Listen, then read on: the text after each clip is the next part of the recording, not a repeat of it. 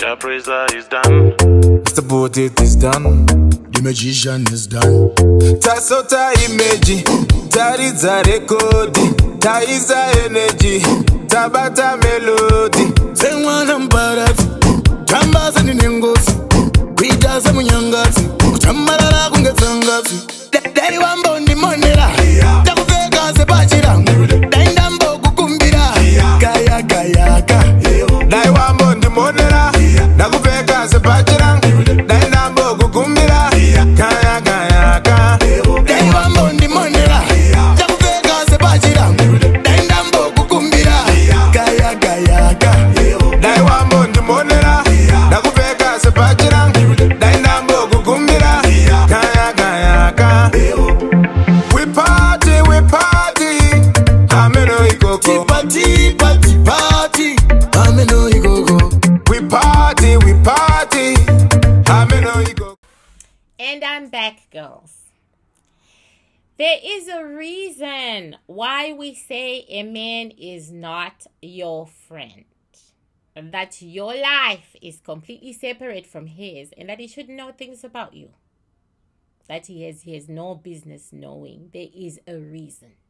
The reason being that the more a man knows about you, the more he does some really terrible things to you with what he knows. Okay. Also, so I'm going to give you two stories. One of them is from the West. Both of them are from the West because they really bought the tea that a man is your best friend. They bought that tea and they are singing it. It's the same way that the West has bought the tea that people get pregnant together. We are pregnant. Girl, you are pregnant. He's not pregnant. You are. He isn't. But you know, they bought that. They have bought that whole bullshit about we are pregnant. And you know, here is my best friend. Okay. So, I did a reading for a certain young lady. In my reading, I told her, do not show this. Because that's what I do sometimes. Okay. You asked me about this person. But do not show this person what I am saying. I did two similar readings. I did one for an African girl. And then I did one for an African American girl. And I gave them the same warning. Girls, you asked me about these men. I will tell you, but do not show them. The African girl watched her video. Okay? And she emailed me the very next day. She said, I watched it. Can you delete it now? And I said, you got it, girl. And I deleted it. Right?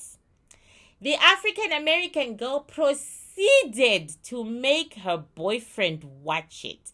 She got into a fight with him because she doesn't know how to keep a secret from a man. She doesn't know how to look at him and know that this is what a witch doctor told her about him and to keep it as a weapon for herself. No. She went in his face. Okay? She told him what the witch doctor said. Right? He said, let me watch that video. Alrighty? She played the video. He wrote a whole lot of nasty comments underneath the video to me, right? And I read them and I said, oh my God, she let her boyfriend watch this and now he is talking. Now she is in trouble. Yes, 2 black eyes later, she's crying all over me. Okay. What didn't you understand, African-American girl? African girl is smart because her culture told her that a man is not your best friend.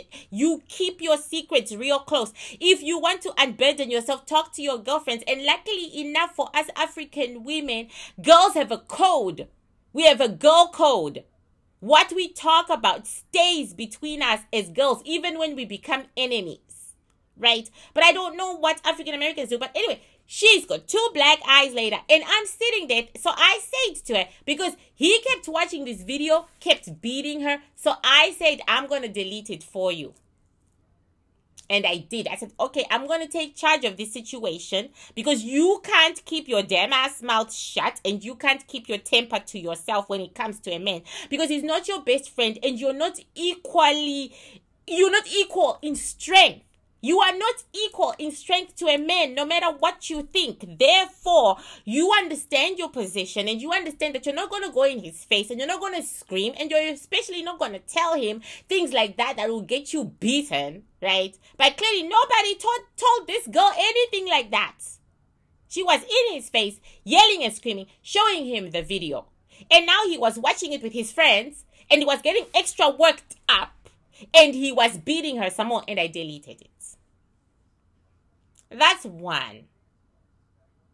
It is so sad that people have bought into this tea that he is my best friend. We were raised to keep our secrets to ourselves, girls. A man is not your friend. How many times were you told that? He is not your friend. You're not equally yoked that way.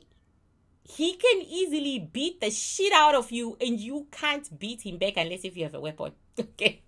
The point is, don't try. We don't stand up to our men equal. And we don't go, huh.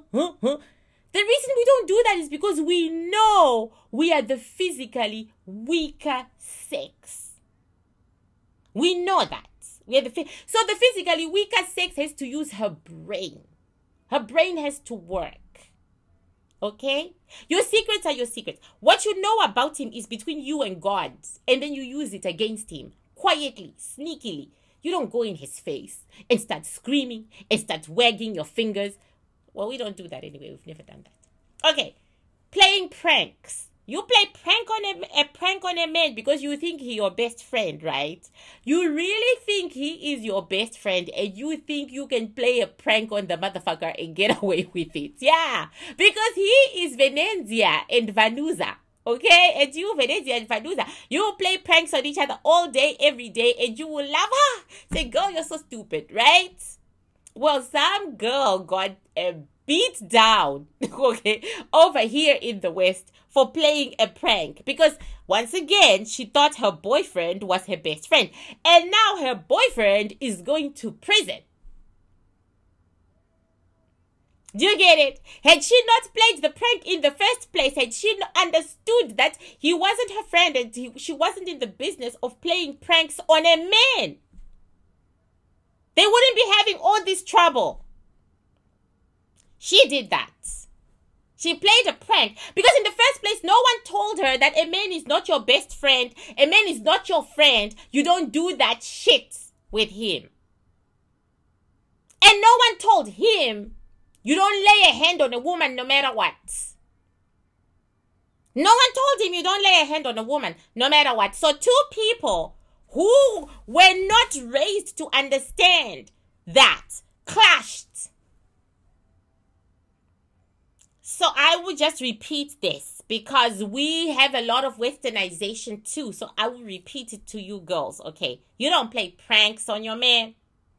The way we approach our men is completely different because they are not our friends.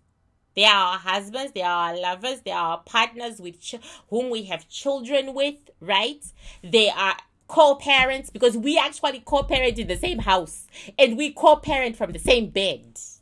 They are our companions, but we don't even spend that much time with our husbands like they do over here in the West because we don't need to. The more time you spend with each other, the more you get to know each other too much and the more you start believing you are best friends and then you start fighting because you lose all decorum. And decorum is like this. You have a prank to play, go play it on Vanusa and Venezia. They are very bored over there.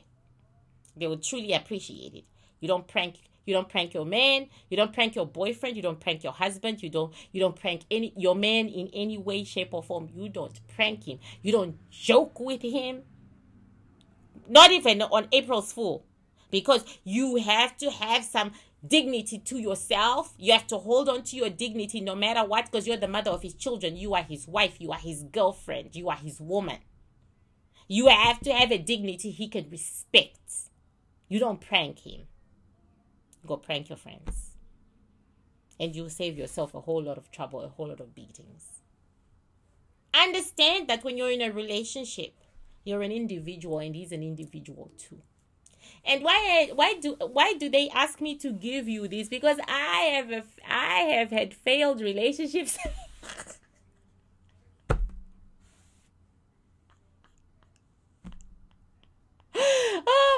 God, because I went out of my culture. Because I was thinking the grass is greener on the other side. Only for me to come back and reappreciate my culture. But now, I'm so out there. Do you know what I'm saying? So out there. Okay. But somebody like me will show you guys that what we have, what our ancestors put together, was there to protect us, to keep us safe, to watch out for us. This is why we have successful marriages, successful relationships. This is why the Zezuru have got very little moments of violence, if at all. This is why a friend of mine said, you Zezurus are the most progressive Black people, the most progressive tribe in Black Africa. She said that. And I'm going to bring her out here on camera to say it. Okay. This is because our ancestors put down laws that make up our culture, that give us safe relationships with both. You're an eagle, he's an eagle. If two eagles hold on to each other too much, they can't fly. Okay? Remember that. If two eagles clutch onto each other, they can't fly. So as two separate eagles, we saw.